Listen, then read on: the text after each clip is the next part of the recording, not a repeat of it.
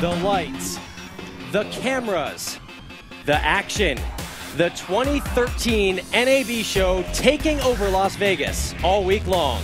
Here are the best bets, content, ideas, people, plus the tools to make it all happen. It is the world's largest media and entertainment event with nearly 1,600 exhibitors and 90,000 attendees. Welcome to the studio experience, sponsored by Intel, and welcome to NAB Show Live. I'm your host, Rich DeMuro. Now, all week long, we've been bringing you the highlights from this year's show, from hot topic panels, super sessions, and superstars. It is all right here. Now, today was yet another exciting day. There was a broadcast Mind session featuring my pal Shira Lazar, host of What's Trending, plus Tom Green and Penn Jillette. You didn't think Teller was going to talk, did you? There was also a technology luncheon, plus a talk with FCC Chair Julius Genachowski, and more. Let's take a look.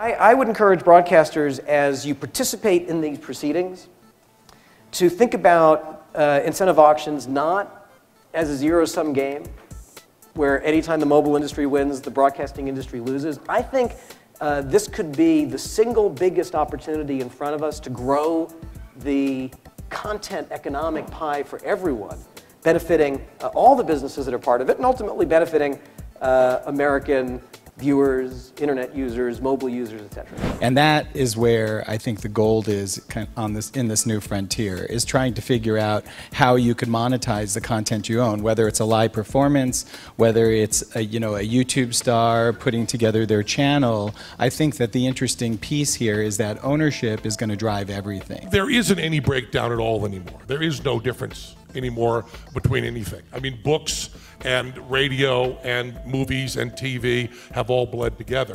The only thing we're having trouble with is finding a way to make money. Our industry needs to evolve like any other industry, and that's what we were going to do. Irrelevant of what happens in that process, we will still evolve and we will still innovate, and we still have that need to be able to progress like any other industry. What we're talking about is one signal, one pipe, and devices are picking up, that same signal and picking off pieces of that signal and utilizing them as they would any other television signal. The exciting part about really being able to go to tablets is that all of a sudden you're not constrained by just thinking about ad insertion in terms of regional DMA or zip code targeting. Household addressable advertising is now growing pretty quickly. I think of that as a big opportunity, and a lot of operators in our space, along with their ad sales, are moving in that direction. Today, it's some dude I went to high school with who found an interesting video on YouTube that suggested on Facebook that his 812 friends watch it. There's nothing stopping from every single content supplier, studios, broadcasters, etc., from doing exactly the same thing themselves. What Netflix did is what your book says. They've basically been a digital disruptor that harnessed the platform in order to create this new value proposition focusing on the end-to-end experience. Yo, my name is John, and I'm at the NAB. It's exciting for me and just a little creepy. You see, I'm not a PD, a GM, or CFO, but I love old school radio.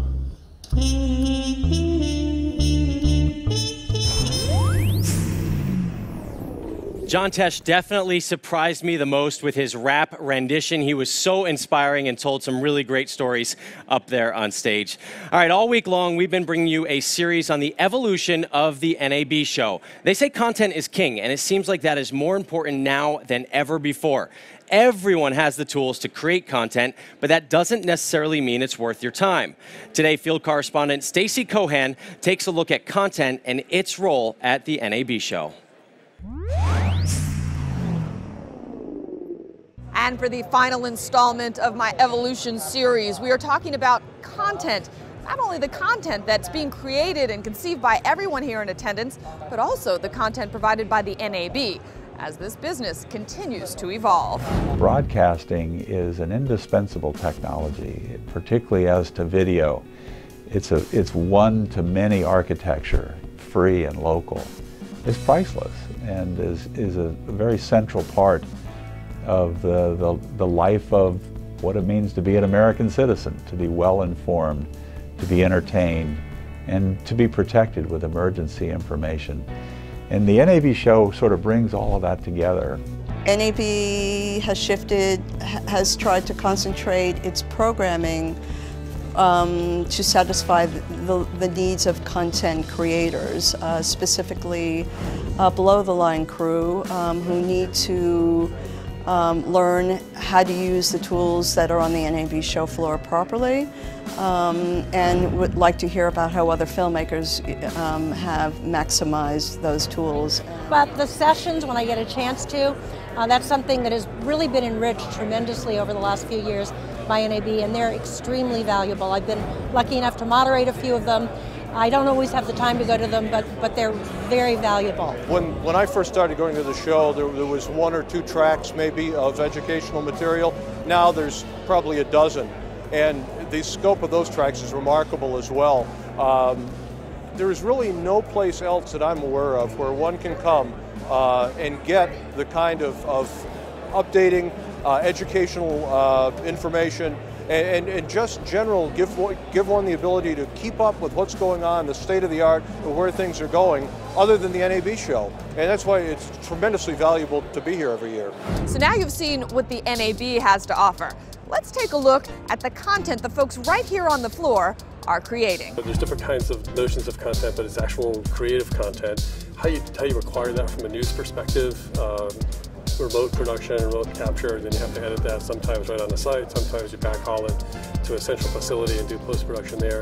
It's also beyond just news, from the broadcast kind of perspective, and other kinds of content like scripted content, films, advertising content, commercials, so really anything that uses the digital video platform, from cinema to 30-second spots.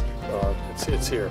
Well, you know, in the more recent years, a lot of the focus of the show, you know, has been around the importance of content, and actually the interchange between and interplay between technology and content. You know, and they both really are, you know, one end of the spectrum, or you know, 2 ends of the spectrum, and each driving, you know, one another. So, you know, technology has had huge impacts on the kind of content that we now have available to us as consumers, and vice versa. The content itself and the stories that are being told and how they're being told are impacting how technology is evolving to adapt to that. User-generated content, the equipment that's being recorded and captured on, all of those things are new pieces of what the show is. And one of the great things over the years, again, is that the show has continued to evolve to reflect those changes, that growth, innovation, and we're able to attract great minds and great folks to be on panels and be speakers so that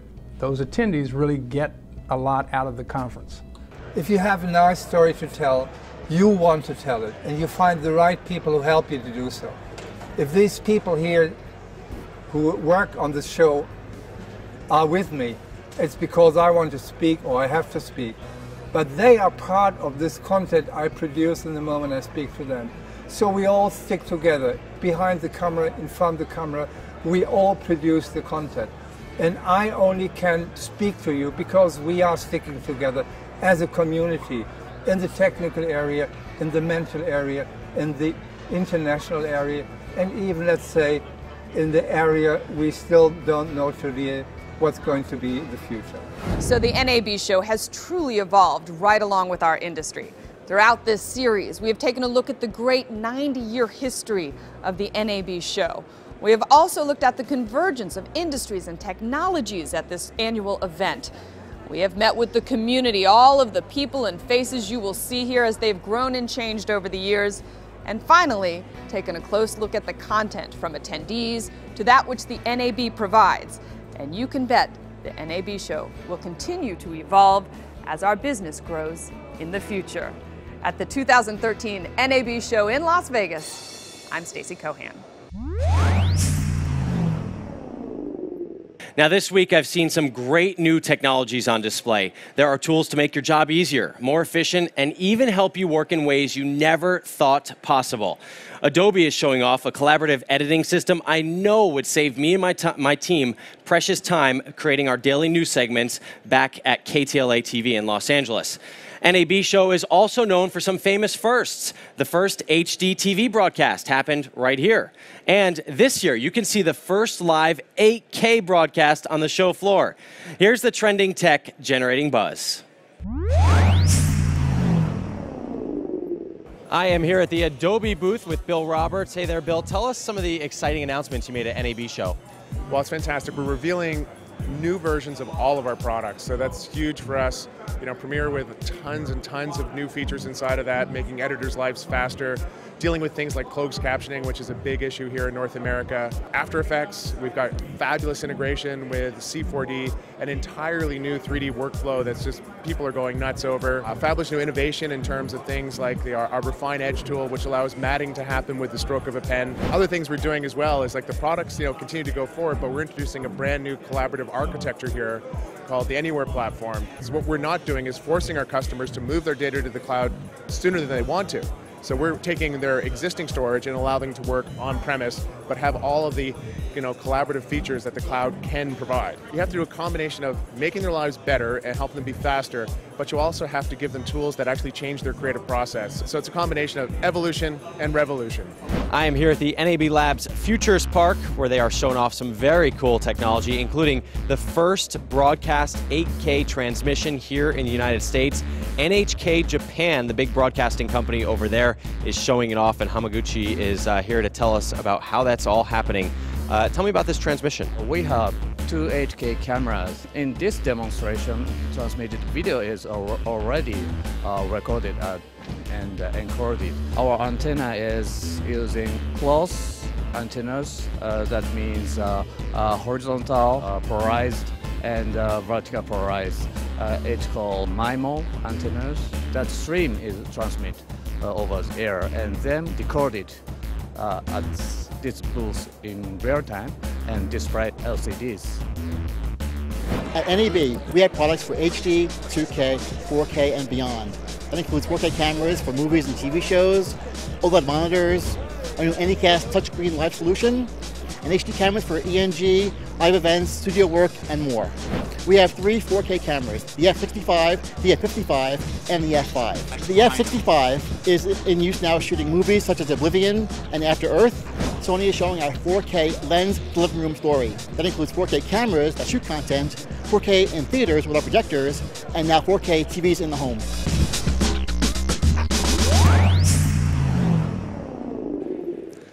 Sony, of course, with the biggest booth here at the NAB Show, and joining us now on stage is John Studdert, Vice President, Strategic Sales at Sony. Thanks so much for making the walk from the booth. My pleasure. It's great to be here. There's so much great stuff on display at your Sony booth this year. You almost need the whole day to get through it all. Let's talk about what is next for television. It has to be 4K. Over the last few years, we've seen the film industry in the theater industry move from 35 millimeter to 4K. And a lot of the consumers are getting used to that beautiful quality. Now that technology is moving to the small screen. What advantage does 4K have for the consumer? I mean, production-wise, it seems to have a lot. What does it have for the consumer? Oh my goodness, when you look at it, you're just stunned by the quality, especially after looking at high def. First, you're quadrupling the quality, and that's just the resolution, but it doesn't stop there. You have to look at the dynamic range.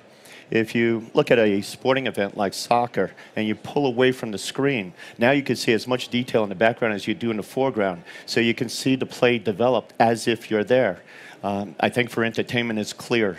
Everyone has seen that moving video. You can just see all that extra that you haven't seen before. In fact, while I was at CES, they put up a still picture that was shot on an Alpha camera. And I had to go back to it 4 or 5 times because each time I went back, I saw some details in the background that I had missed before, as if I was revisiting a piece of art. We're going to see the same thing with TV and drama and full feature releases. And I love how close you can get to it. I remember as a kid, my parents said, don't sit too close to the TV. And now, of course, you can get right up there. Exactly. The old rules are gone. It's totally gone. When do you think consumers are going to embrace 4K? Because many of us, in the past 5, 6 years, just bought an HD TV. And it's a great point, and it's going to take a little while to roll out, and we could debate the timeline, but it is inevitable.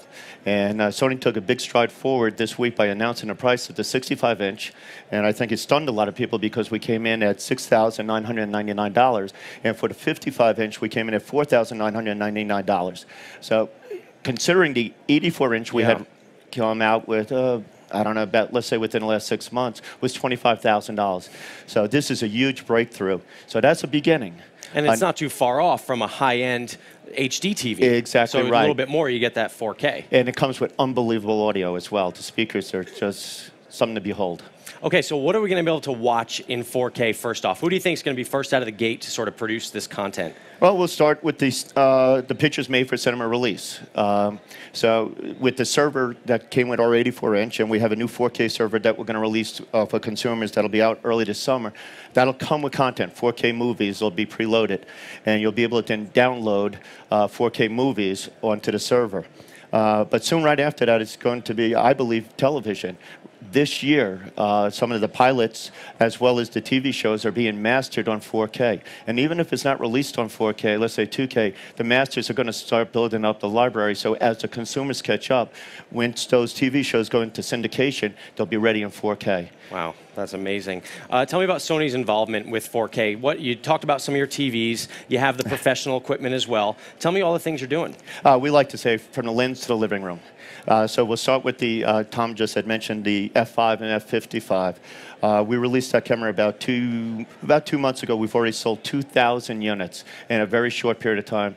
We're in backorder situation for it. And that camera is so popular because it could be used for cinema releases. As Tom mentioned, it'll be used on After Earth. And we just had Oblivion be released using the F65.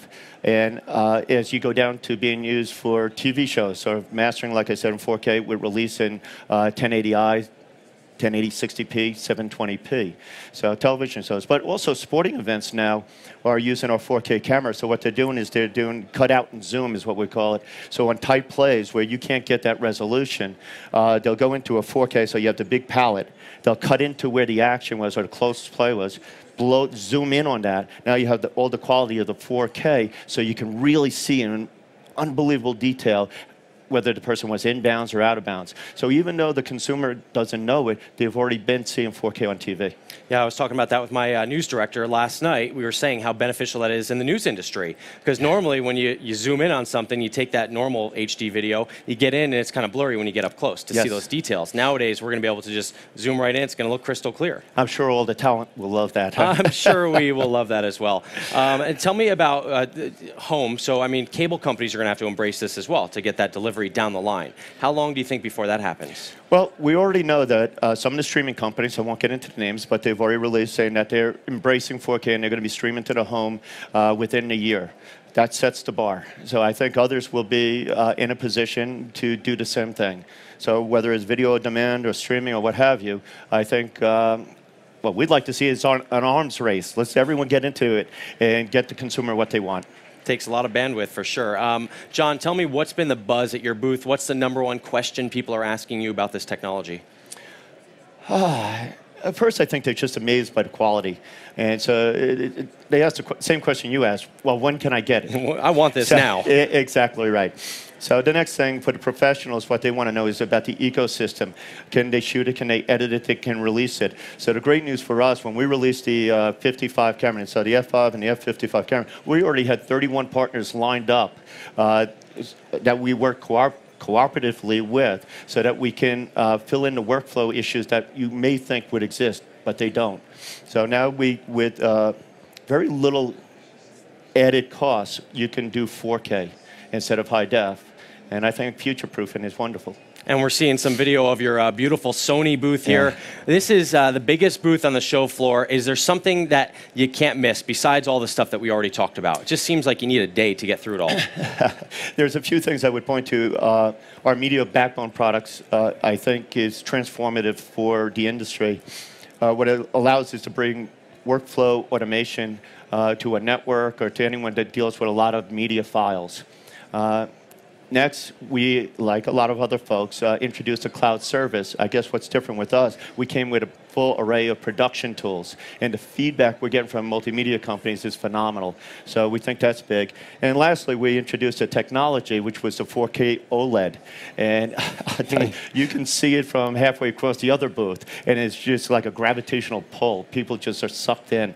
The dynamic range on that monitor is just terrific. So it's 56-inch OLED, it's 4K, unbelievable. I've never been so enthralled with the video you were showing there of that parade. Yeah. I mean, it was just amazing, the colors. Yeah, the content's pretty good, huh? Yeah, the content is pretty good. John Studdert, Vice President, Strategic Sales at Sony, thanks so much for coming up here and joining us today. Where can they find the Sony booth? You can't miss it. You can't miss it. Come on. You just go to the Central Hall. You go to the end. It's right there.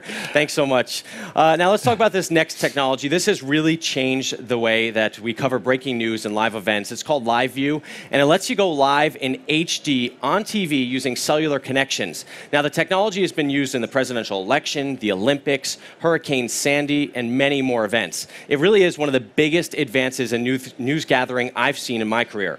Will Richmond of Video News caught up with Live View on the NAB show floor to talk about their technology and also tell us what's new. Will Richmond with Video News, and I'm here at the NAB Show 2013 with Ken Zamko, who's from Live View. Hey, Ken. Hey, Will. How's it going? Live View is one of my favorite companies in the industry, and you guys have announced a couple of new products here, which you're going to tell us about, and you're also going to show us. Live View is known as a company that does bonding. We know how to take a number of data connections, primarily cellular connections, and turn them into a consistent, high-quality pipe. So we created the Live View Smart Grip. This example, my phone happens to be AT&T, and the MiFi that I have in here is Verizon. So now, again, I have two carriers, double the bandwidth, much better resiliency. It's a very easy way to just hold a device and kind of point and shoot. And the applications we see for that, so in general, our iPhone application is now in use by a lot of stations and broadcasters that want all their employees to have something in case they happen to be in a breaking news event or locations. Last year we announced our partnership with Panasonic. Now this is fully deployed, so the new Panasonic 600 can support Live View. So you can control the Live View unit from the camera. We also this morning announced our partnership with Sony as well. Quite a few things. All right, well, great. Congrats on all that. And next year maybe we'll live stream this interview using the iPhone app. Yeah, happily. Just let us know. The brave new world of backpack journalism, a new twist on the one-man band, but with the ability to accomplish so much more. I have a feeling in the future when you start as a TV reporter, you're going to get your keys to the office and now one of those little Live View units for your iPhone. Now let's turn our attention to the booths. Some are big, some are small. All of them are very unique. The ACE Awards, which stands for Awesome Cool Exhibits, honors the best booths on the show floor. The second annual ACE Awards were handed out at a ceremony held in the beer garden. The NAB's Chris Brown was Master of Ceremonies, along with a few showgirls in true Vegas spirit. Booths were judged on creativity, effectiveness, overall structure, and peer review. In the 100 to 400 square foot space, Media Silo took home the honors for the best linear booth. They make working with video easy. SciSys was awarded Best Small Booth. At NAB Show, they are featuring their latest solutions for radio, archive, music scheduling, and the newsroom. Rydell got Best Medium Booth. The real-time video, audio, data, and communications network provider showed off how it powered the Red Bull Stratos event. Finally, VizRT took home Best Large Booth. VizRT provides real-time 3D graphics and asset management tools for the broadcast industry.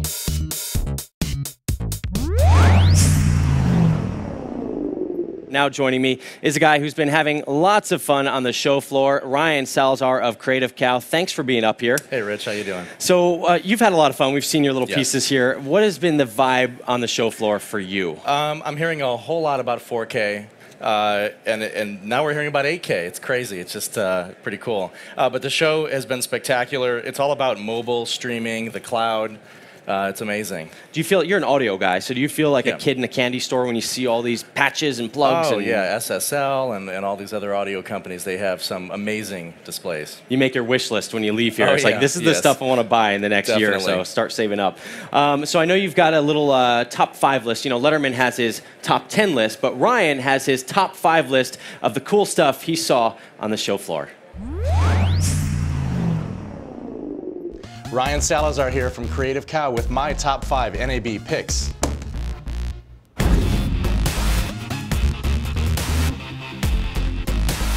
Let's get started. Well, the Enduro hi-hat basically is, it comes in 2 flavors. We've got a 100mm version, we've got a 75mm version. This guy takes 250 pounds, that guy takes 165. Really, we kind of looked at your traditional cast iron, but it's fixed and it's not versatile.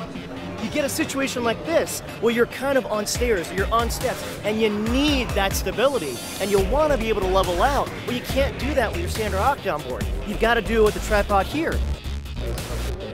Wow. Thanks so much, Victor. Yeah, it's a pleasure, Ryan. Thanks.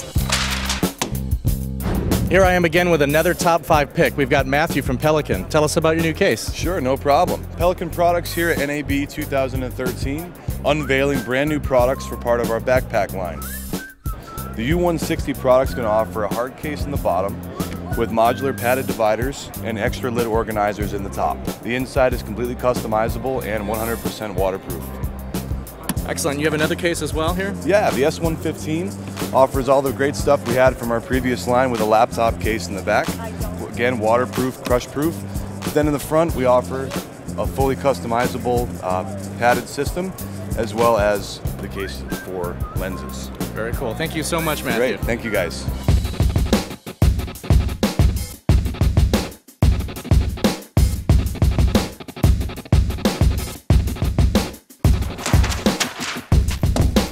Ryan here for Creative Cow. This is one of my top 5 picks, the GoPro. Tell me about the new product. All right, we've got the GoPro Hero 3 Black Edition here. This camera, despite its size, shoots beyond HD resolution, beyond HD frame rates, to meet all your production needs at the highest possible quality, so it can intercut with all your other cameras in your shoot. You can shoot up to 120 frames per second in 720p and can shoot 2.7K, which is double the pixel count of HD at 24, 25, and 30 frames per second. Shoot 1080p 60. There are so many resolution modes that will match your production needs. Excellent. Thanks a lot, David. Thank you.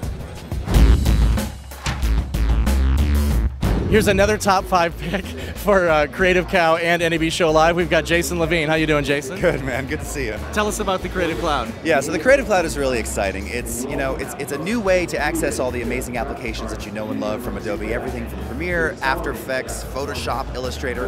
It all lives in one place, but it's not just applications. It's tools and services, the ability to share your creative portfolios with things like Behance, store your files, share your files, have people comment and see inside of layers and Photoshop files.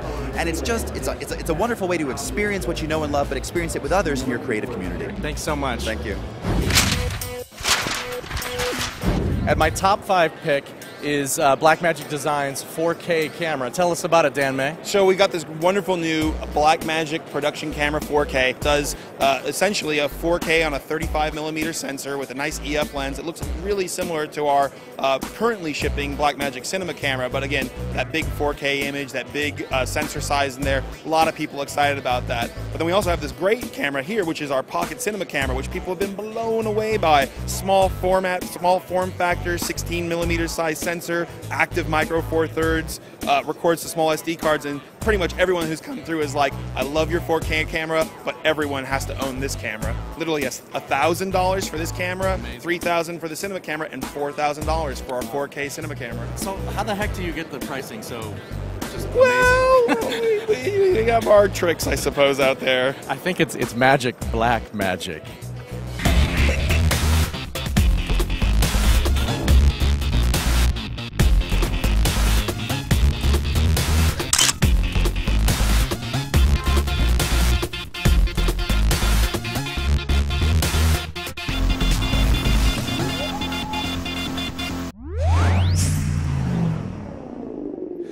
Ryan, I want to know what you were doing to that show floor out there on the ground, that little worm move. Blackmagic, obviously a very, people wanted to see that camera out here, that 4K and also the Pocket Cinema camera. Oh, yeah. GoPro, also another very big success story here at the show. Do you think that being on the show floor can really kind of elevate a brand's name? Oh, yeah, definitely. I mean, GoPro, most of us have heard of GoPro over the past few years, and they've been around for longer than that. I think a show like NAB will definitely prop up a company with as many attendees as we have here. Yeah, because when I need a piece of equipment, you can go online and search for it. But when I'm here, I'm bumping into like 10, 15 things. I'm like, oh, I want that. Random I need companies, that. sure. That's great. From the big to the small. Yep, it's amazing. All right. Well, thanks so much for your contributions Thank to our you. show this week. Now let's see what's happening at tomorrow's NAB show. It's going to wrap up tomorrow. Exhibit hall hours are 9 a.m. to 2 p.m. Have you had enough of Las Vegas just yet? You still got one more general session tomorrow morning at 10 a.m. It's called the App Advantage, leveraging connected devices to deepen engagement. And you also have some discounted merchandise in the NAB show stores. I was there this morning checking out some of the awesome books. They have so much stuff there, more than I imagined. Those are in the central and south lobbies. And finally, save the date. 2014 NAB show happens April 5th through 10th. Wow, get your reservation in now. All right, that's going to do it for our daily live coverage of the 2013 NAB show. Thanks to the Studio Experience, sponsored by Intel, for our studio here. I'm Rich DeMiro, signing off for the 2013 NAB show. Good night.